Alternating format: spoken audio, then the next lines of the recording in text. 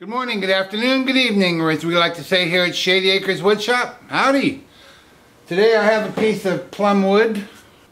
It is roughly 8.5 by 14. It's about 30% moisture content, so it's not dry. It does have a crack developing right here where the pith is still located, just barely any pith, but there is some. And there's a little crack there. This end is kind of interesting looking, but I think it's going to be okay. It's got a pretty good crack going up here, but I don't think that's going to come off. It kind of looks like 3 pieces of wood, but it's not. It's all one. This doesn't come up here very far. And I don't know what we're going to do with this. It's going to be a bowl of some kind, and it's going to have a base, duh. I'm going to mount it with my woodworm screw right in here. I've cleared out a spot so it'll be flat, and we'll work on the bottom side first. We'll put probably a tenon on there, and it's just going to be a fun piece, something I haven't done for a while. I want to try and keep as much of this bark on as possible. Who knows what it's going to be? I don't have a good idea. Let's get started. So we'll just get this screwed onto the woodworm screw here. Feels pretty solid. It's not going to be balanced. I did find the center as closely as I possibly could, but this end here is just bigger than the other end. And I want it centered. I want the bowl part centered, so I didn't pay too much attention to balance. It's not bad, but it's definitely heavier on that one end. And we're going to use tailstock support, of course. And I don't know what kind of speed we're going to be able to get out of this. There's about 550. Lathe is starting to shake a little bit. We'll probably start there. Let me get my mask and face shield on and sharpen up my 5/8 inch bowl gouge.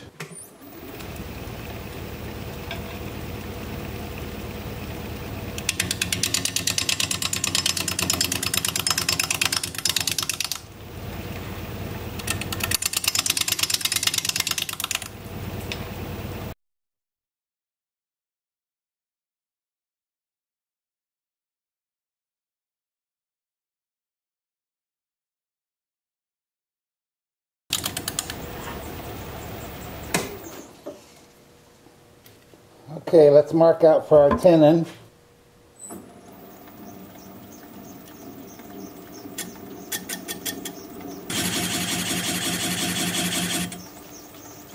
Okay, it's the inside mark.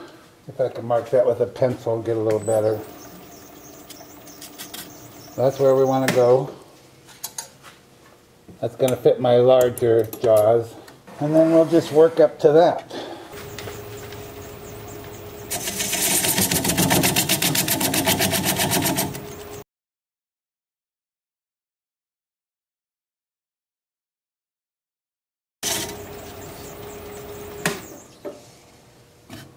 I'm going to switch to a swept back gouge to create a dovetail on this tenon.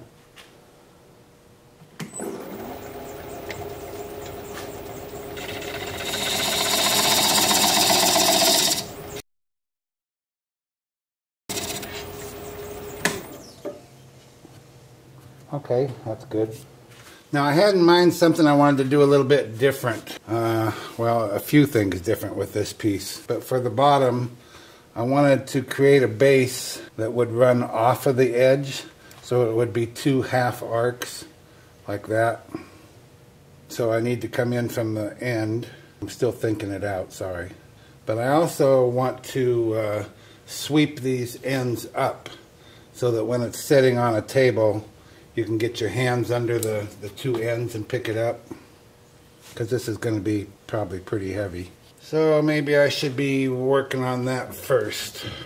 I don't know how far I want to sweep it. I really didn't want to sweep it all that much, but some. We'll just play it by ear.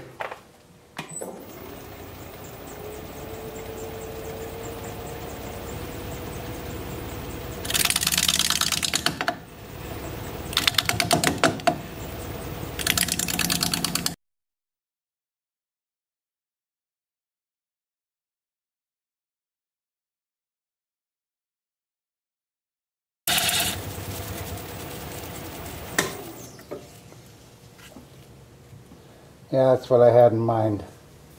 2 half circles. Looks like it might be pretty wood, huh?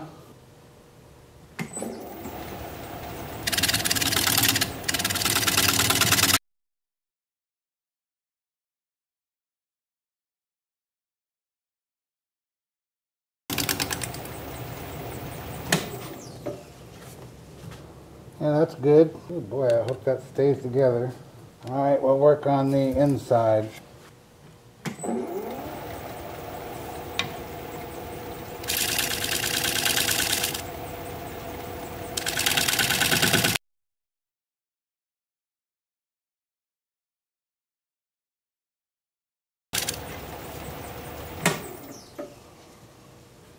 Well, I was just looking at it, and I think I'm going to kind of make this a bead instead of flat like it is.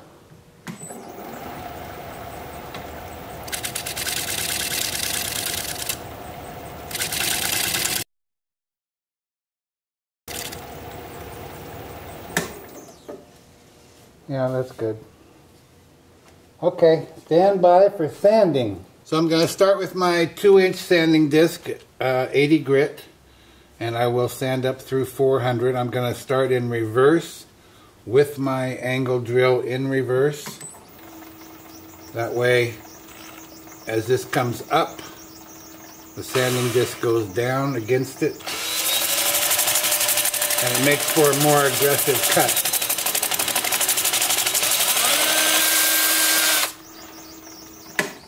And then I'll go forward with it, with my drill in forward, and do the same thing, back and forth, up through 400, and I'll bring you back when it's time to put some sanding sealer on here. This was not an easy sanding job.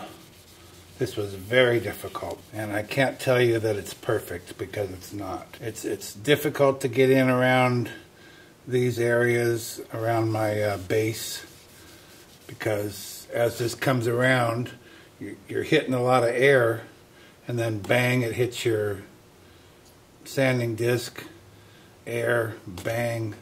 I mean, it's just over and over and over. I can tell you that it's very smooth. It's got some nice grain going on here, and so I'm pretty happy with it. I don't know what I'm going to do on these ends once I get up on the top side. I don't know if I intend to round them over from the top side down, or if I'm going to leave them square like that, or what. I just don't know yet. So this is the first of, I imagine, at least 2, maybe 3 coats of sanding sealer. And I will leave it to dry for a half an hour or so.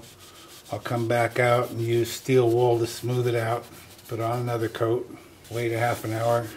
Lather, rinse, repeat. It's already drying pretty fast, which is kind of surprising because it's only about 52 degrees out here right now. Hey, I discovered a new YouTube channel today. Guy's name is Billy Burt. Look him up on YouTube, Billy Burt. He does all kinds of woodworking, but he does a lot of wood turning as well, and he has a nice manner of delivering his information. It's comforting to watch him. Billy Burt, give him a look. So, here we go, coat number 1. There's some nice grain in there, huh? That kind of has some chatoyance going on right there. Alright, I'll see you back here when it's time to what? I don't know if I'm going to put shellac over this or what, or maybe I'll put shellac on after I've done the whole thing, after the top turning is done. That's probably what I'll do. So I'll see you back here when it's time to turn this around and start hollowing it out. Well, I kind of lost track. I don't know if I got 3 or 4 coats of sanding sealer on here, but in any event, enough. So it's time to turn this around, work on the top side. I have to switch my chuck over to the one that has the larger jaws on it.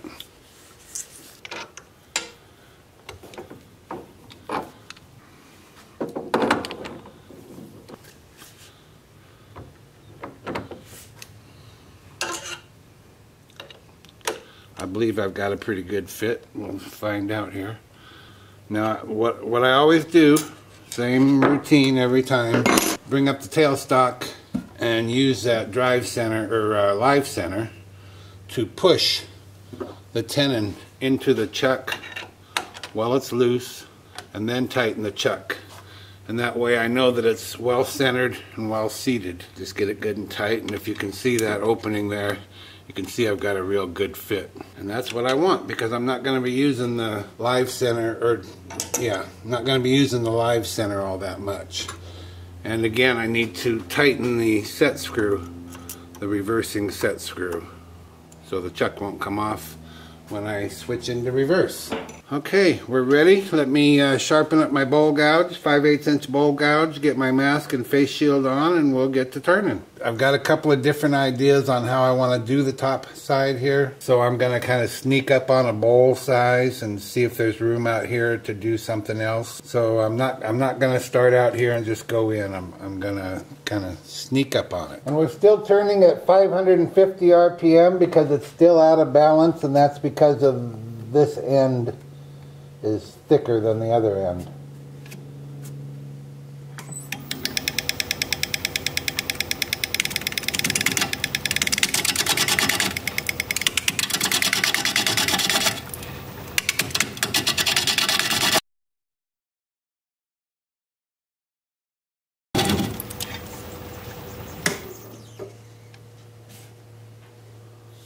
What I'm thinking is, you remember how I put a kind of a bead on the bottom for the base? It's a half, starts, in this case it starts right here, comes around about like that, and comes back out here, and that's the foot of the bowl. I thought about duplicating that on top here, separate from the bowl, leave some bark around here, my bead, and then some more bark. And I can do that, it looks like, at this point. If I go much bigger, I might lose that opportunity. I don't know if that'll look good or not. I guess I can do it, and if it doesn't look good, I can just come in here and make the bowl that big. But the problem is there, I'll run off the sides if I come out here too far. We don't want that. Maybe I should make that determination right now, huh? I think what I'm going to do is take this hollowing tool and use that to create this side of the bead and this side of the bead, and then just work the bead out of there, which of course will do the same thing on this side, because, you know, there it is now. I think I'm going to give that a try. I don't know if it'll look good, but we won't know until we try. Here we go.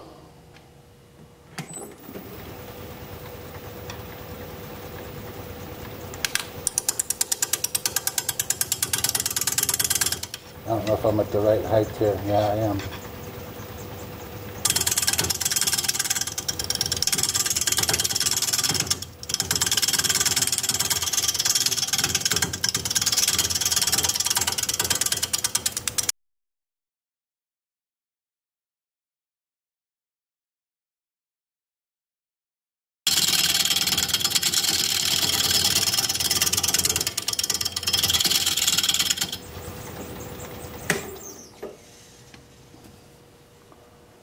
It's different, isn't it?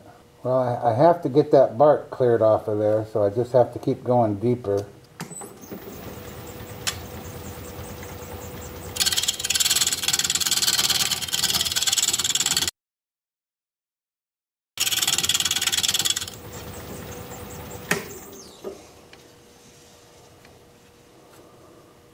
I'm tempted to go even deeper on this inside one, not the outside, just the inside, because it'll still hang in there. I could even go in at a bit of an angle towards the bowl, kind of give the bowl a look of coming in here like that.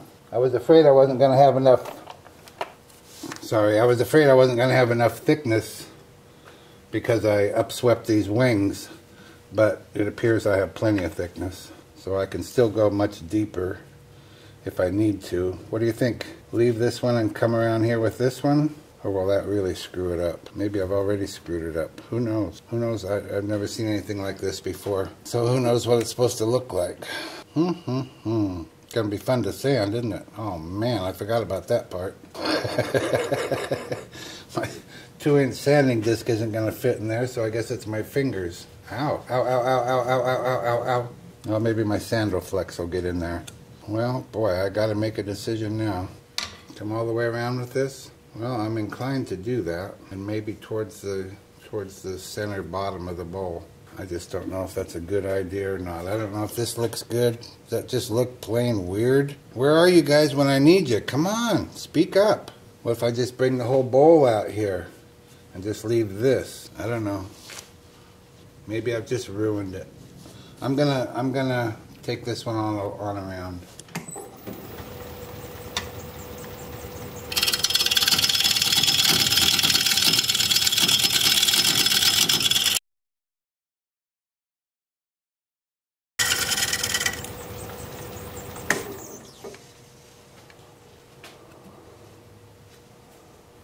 I'm going to go back to hollowing this out so I know how thick my wall is going to be, because I'm coming in here quite a ways.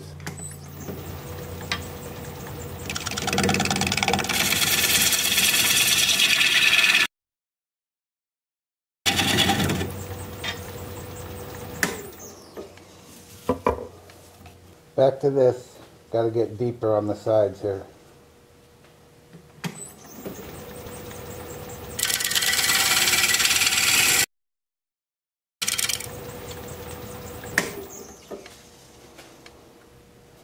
Well, that's the darndest thing you ever saw, isn't it? No particular purpose, just trying something different. Looks like I'm about deep enough. I could go a little bit deeper, and I am going to.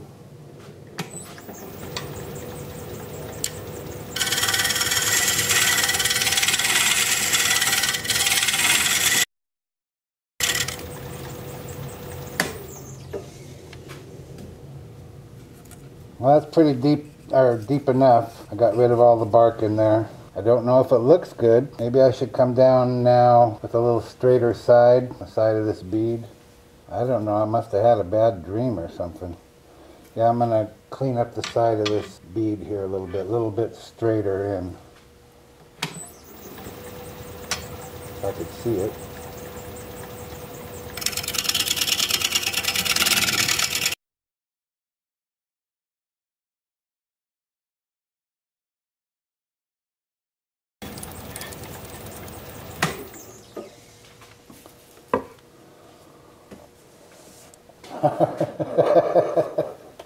No, I've never seen one either. I think I need to undercut here a little more. I've got the outside pretty decent, but I've got a flat spot here. Over here I don't, but here I do. And here I do. Well, here. Not very odd.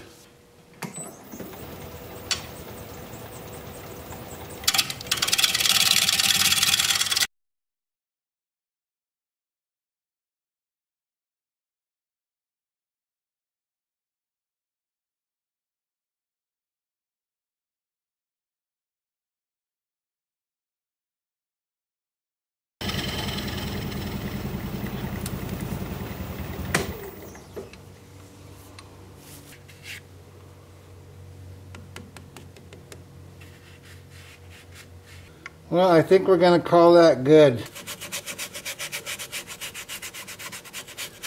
So, I don't think this would be much fun for you to watch. So I'll bring you back at a later date if anything develops. But certainly by the time it's time to put some sanding sealer on here, which is going to present its own problems, like how to smooth it out. By hand, I guess, just like this. So I'll see you back here later.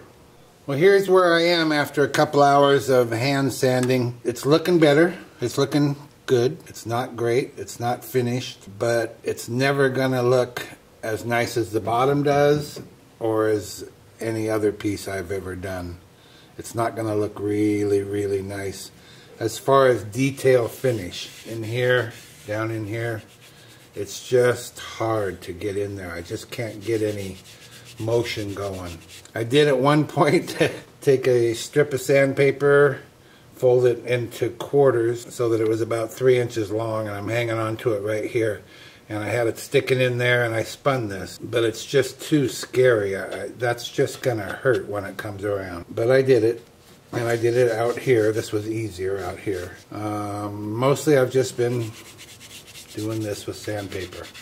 Now I'm to the point, I've done that all through 180. It's all sanded through 180, including the bark. The bark is sanded, and I'll tell you what, this might not look like a lot right now, But once I get some sanding sealer on here and then some shellac, this bark is just going to pop. And this will be a nice creamy brown like the bottom is. It's really going to look quite different. This will stand out real nice. This will stand out. All the bark will look nice. And this will look nice in here. So I'm going to start sanding the bowl now with my 2-inch sanding disc. So I'm going through from 80 through 400.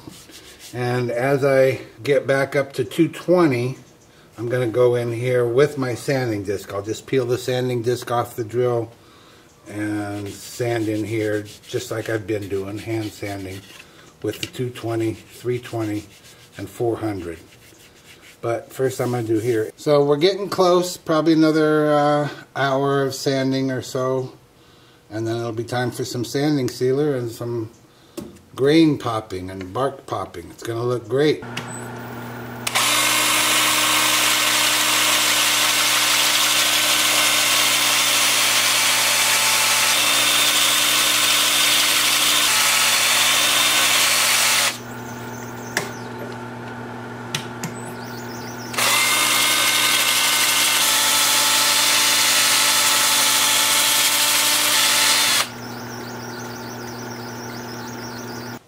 Well, who would have ever guessed that I would get this done?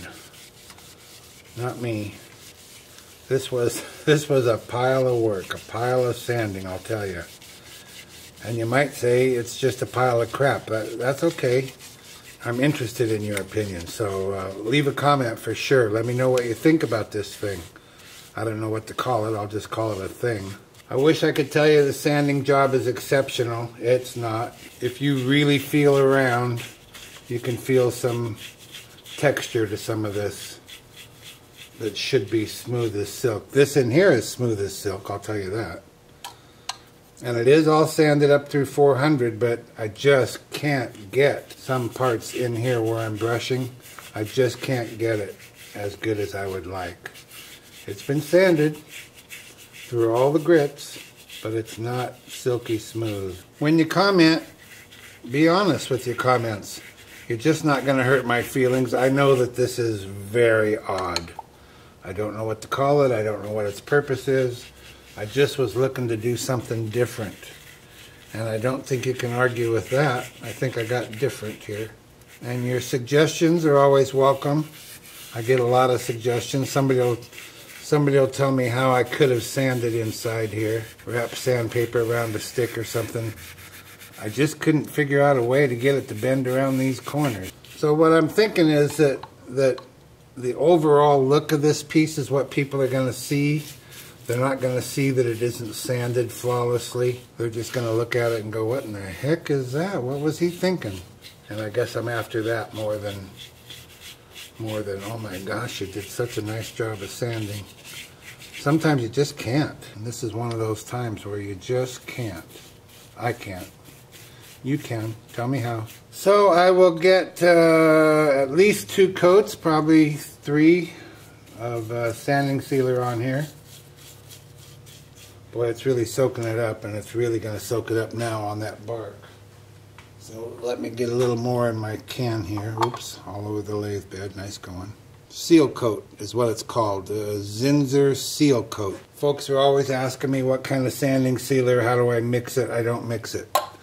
It's pre-mixed Zinsser brand seal coat, which is a de-waxed, thinned out shellac product. I don't usually show you how I smooth out this sanding sealer. I don't usually show that in my videos, but I will this time. I'm not going to use 4/0 steel wool, which is what I normally use. So I'll get this finished up. I'm almost done here. I'll give it a good half an hour or so to set up. I'll come back out and turn the camera back on and show you how I'm going to smooth this out. And I am going to do it while it's spinning, I think, I hope.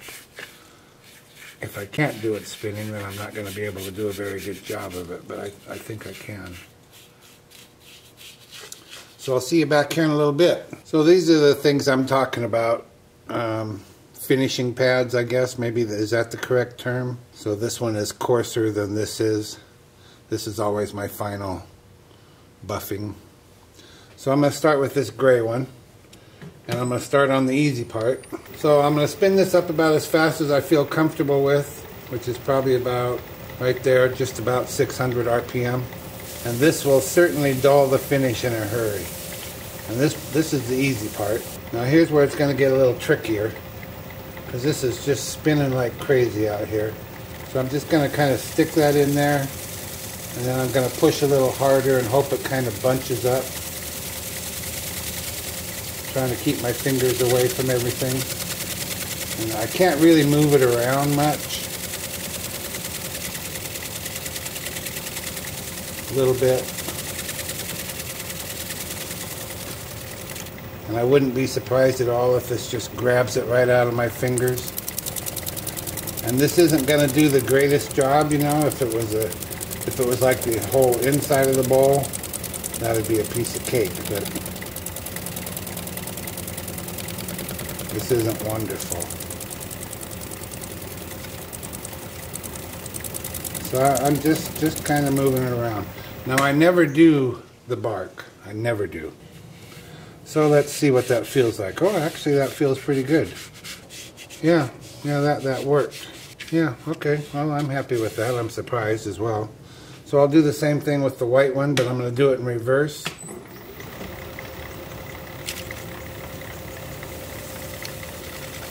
I don't always use the white one in between coats. I usually use it for my finish, my very last time buffing. But because that works so well, famous last words, I just don't want to get my fingers in that bark. It's smooth, but it ain't that smooth, you know what I mean?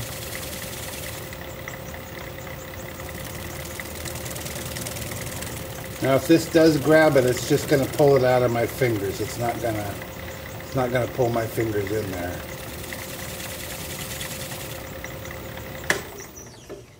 And that brings some of that shine back, you can see, huh? And it smooths it even more.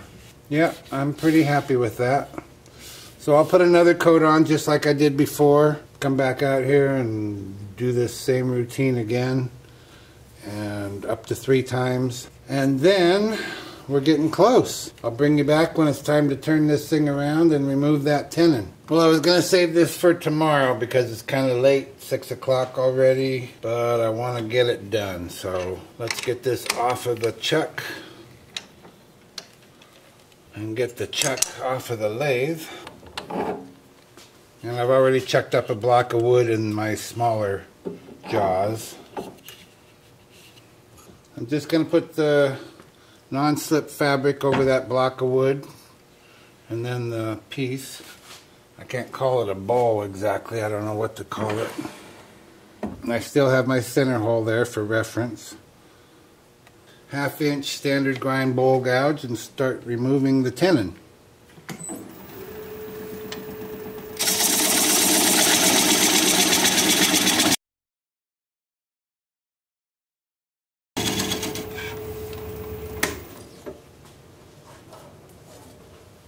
Check again, see how I did. Oh yeah, got good clearance now. I think I'm going to cut a groove to delineate between the very bottom and this circle that I want to leave. A very small spindle gouge.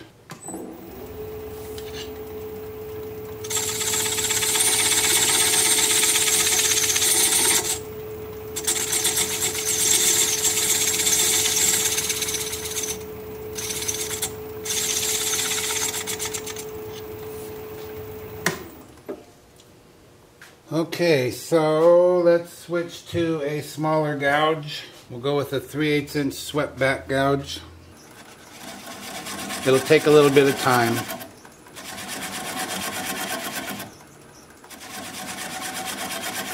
I'm going to try it my normal way, but I may stop.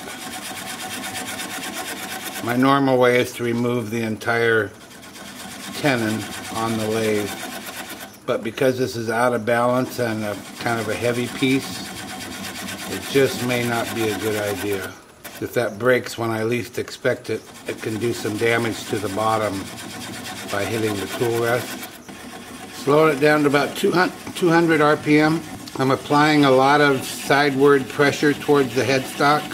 I have my right hand on the gouge, left hand on the switch. And when that little nub stops turning, then we'll know we're through.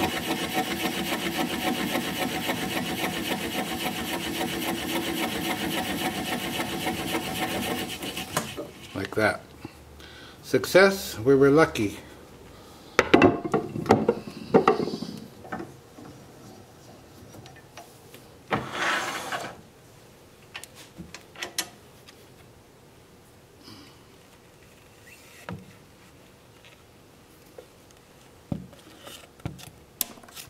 So now I just have this to sand up, but of course I'll sand this whole 3-inch area.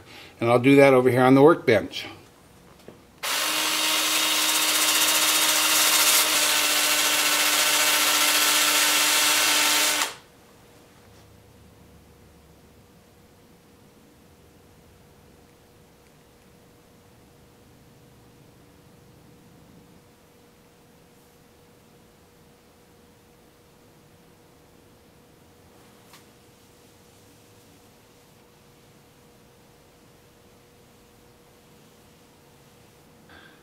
Well, there it is. One bad dream bowl. What do you think? Go ahead, be honest. I know it's the oddest thing, certainly the oddest thing I've ever seen. Bad dream. Made out of plum wood. I think it was 8.5. Is that what I said? 8.5 wide by 14 long. I never did touch any part of the outside, so that dimension didn't change. I don't know what a good use for it is. I thought about putting a ball bearing in here. Let the cat chase it around. I don't know. That might work. Plum wood. Pretty wood. My goal when I do a live edge piece like this, generally, is to reveal as much of the wood as I can while leaving as much of the bark as I can. And so I think I took that to the extreme with this one. And that was kind of the idea, but I just didn't really know. There you go. Bad dream. If you like this video, thumbs up please. I sure would appreciate it. Also, if you like this video, you're probably a little bit odd like I am. If you're a subscriber, I truly appreciate that. Thank you very kindly. I'm over 2,000 now, and I realize that's not a lot compared to many turners out there. But for me, I'm really happy. And I'll tell you what, I have some of the best viewers out there. Some of the best comments. Both critical and complimentary, and I appreciate both. If you'd like to leave a comment, I respond to all of them, and I'd appreciate that. If you're not a subscriber, you might consider becoming one. I put out regular videos, about 1 a week, and I'd like to keep in touch. So for now, this is Phil, Shady Acres Woodshop, signing off.